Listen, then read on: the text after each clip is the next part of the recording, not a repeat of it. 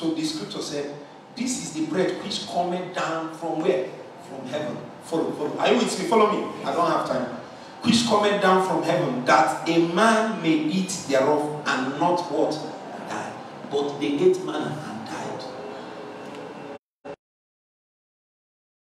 Bread which came down from heaven.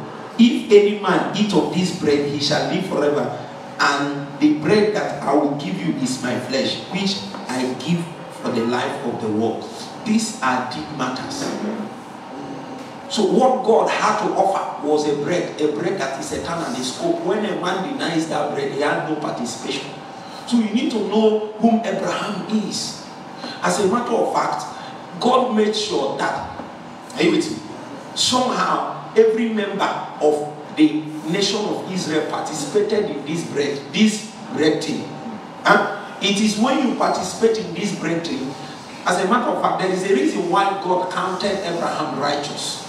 The scripture spoke about him. He said that Abraham believed and it was counted for him for righteousness.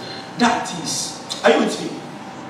That was what Paul said until James came and gave us the other picture, the back end, to show us that there are certain things Abraham did. See, there is what Kenny Hagin calls the promissory note in the context of faith. How many of you have read any of his book? He spoke about the promissory note, showing us that there are men that participated in the event of salvation before the consummation which took place when Jesus came upon the face of the earth. Those men were able to relate with eternal things using the tokens that God presented to them by men that were physical. So when that eternal king priest appeared to Abraham, he actually offered to him eternal things. The cup, that wine is representing the blood, and the bread represents. He said, if you don't eat my flesh, they run away, because it is in the flesh that there is life. And when Abraham participated in that thing, it is now counted for him for righteousness. So every man that participated in that lineage, their names, according as he said, was written in the book of Hebrews to show that these men decided to live in the ambience of a life yet to come. You don't know what is faith. Maybe one day we'll teach faith. It is only faith that have the capacity to bring to you what is yet to come. Do you know why we can taste of the power of the age to come? It is because of the faith in us. The faith in a man. And you need to know that it is in the same book of Hebrews. It is the book of Hebrews that testifies to us the real context of faith. Testify to us about this priesthood that we speak about. It is in the book of Hebrews that life was explained. Eternal life was explained. It is in the book of Hebrews that we began to understand about life and power. It spoke there and he said that the Holy Ghost is the power of the age to come. I mean, the eternal realm, the heavenly realm, is power totally by the Holy Ghost. That was why when the young man was making statement, he said, when a man receives the Holy Ghost, you can touch anything eternal. Because, are you with me? Because all of the eternal realm is powered by the Holy Ghost. So a man that has the Holy Ghost can touch anything that is eternal. You can only go as much as you want to go. Where you stopped, and the things you said, I can't do this one, it's you that decided to stop.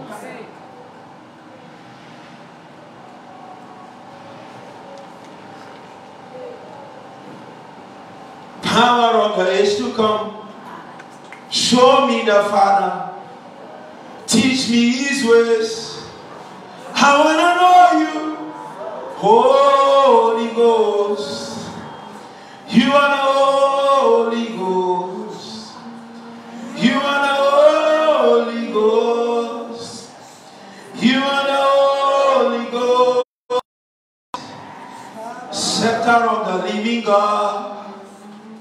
You are the Holy Ghost. You are the Holy Ghost.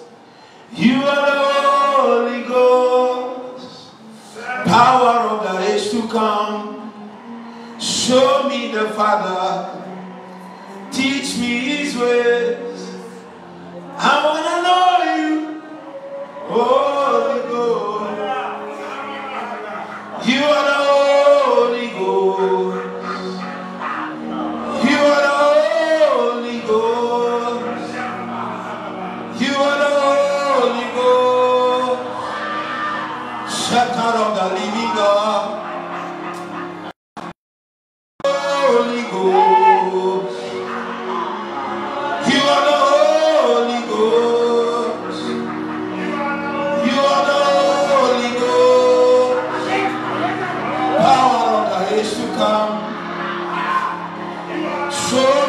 Father. Teach me His way.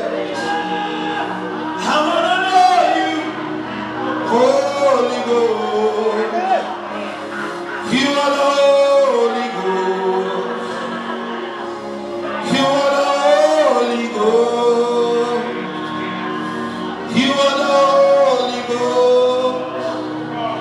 Power of the age to come. You are the Holy Ghost. You are the Holy Ghost. You are the Holy Ghost. Shepherd of the living God.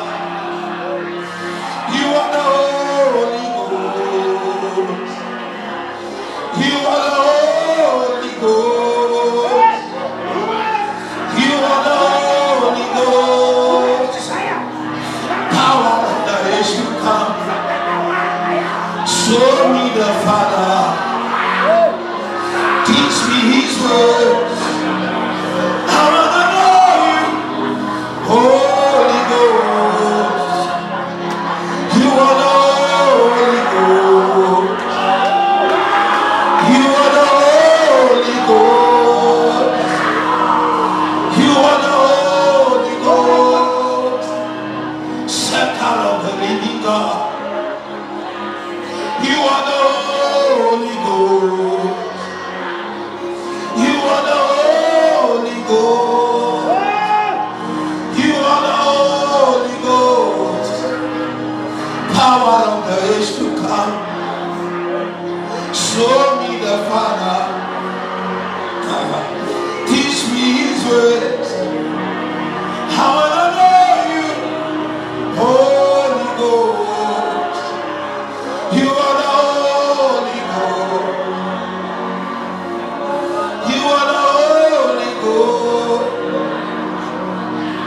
You are the Holy Ghost. Power of the age to come.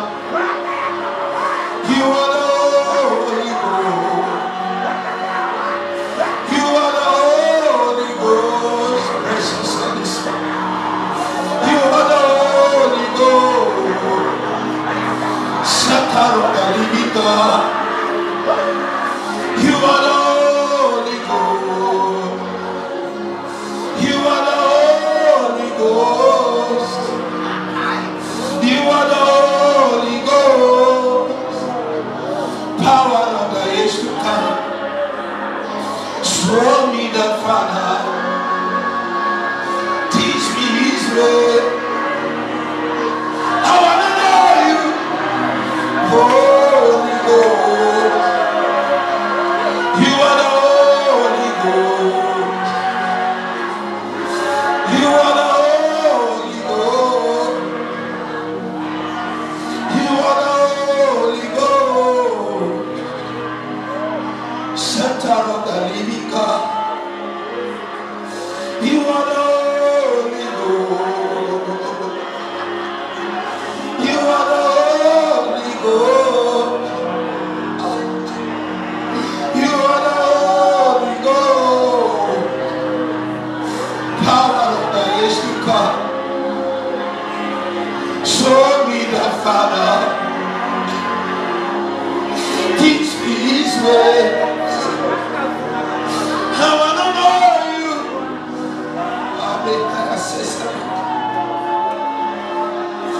You are the Holy Ghost. You are the Holy Ghost. You are the Holy Ghost.